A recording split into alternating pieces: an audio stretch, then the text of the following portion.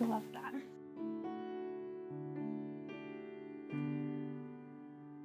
The Holy Spirit to me is a source of comfort and a source of confidence. I think throughout my day, I am constantly praying and asking that the Holy Spirit would fill me and that the Holy Spirit would guide me in my choices, in my actions. And I find a lot of comfort and confidence in knowing that the Holy Spirit will give me the words and will give me the knowledge that I need to be able to go through my day and represent Jesus as best as I can. I think throughout my whole life, the Holy Spirit has spoken to me through dreams, but it's only been in the past few years as I have learned about spiritual gifts and more about the Holy Spirit that I've realised that those dreams are from the Holy Spirit. Most recently, it was a couple months ago, and it was a really clear image of this young girl. She was sitting on a bed, and it was really highlighted to me what she was wearing, what she looked like, what her hair was. Every last detail was really clear to me. And I was sort of sitting in the corner of the room, just observing. I couldn't say anything, I couldn't do anything, but I was just watching. And she was sitting there, and she was really in quite a dark place with her mental health and really struggling.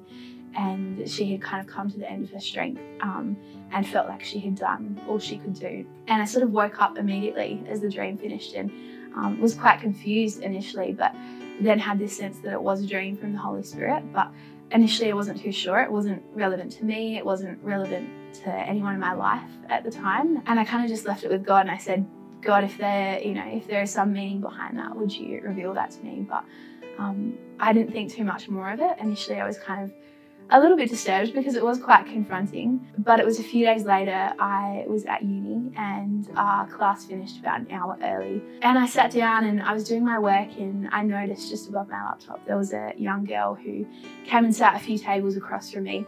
And she sat down and she broke down in tears. She essentially fell to the floor in tears. And I just thought, someone must have to be in such a dark place to be on the floor in public crying. And as soon as I saw her, I had such a strong sense from the Holy Spirit. It was almost audible. I heard, that's her. It was so clear from the Holy Spirit. He said, you've got to go talk to her. You've got to go ask her if she's okay. And I kind of sat there. I was like, God, I can't do that. I can't walk up to a stranger in public. And I just heard the Holy Spirit saying, you have to go talk to her and you have to go ask her if she's okay.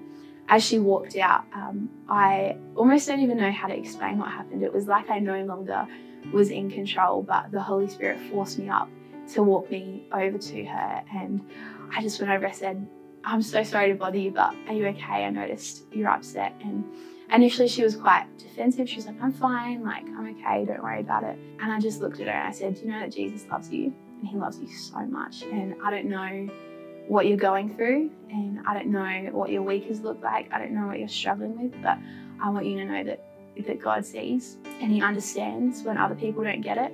He gets it, and he understands you more than anyone ever will, and he loves you more than you could ever know. And I just felt like I had to come and tell you that. And I'm sorry if that's really upfront or it maybe seems a little bit weird, but I just had to come and tell you how much he loves you and how much he's got you. And I don't know you, but I'm going to be praying for you. And she just instantly softened. And she said, can I give you a hug? And I said, of course. And she gave me this big hug and just sort of looked me really deeply in the eye and said, you've got no idea what that just did for me. And I was so emotional. I was so moved by what the Holy Spirit did. And I just knew in that moment that it was the Holy Spirit speaking and that he had that message for her. And I was simply just the vessel that he was using to get that message through to her.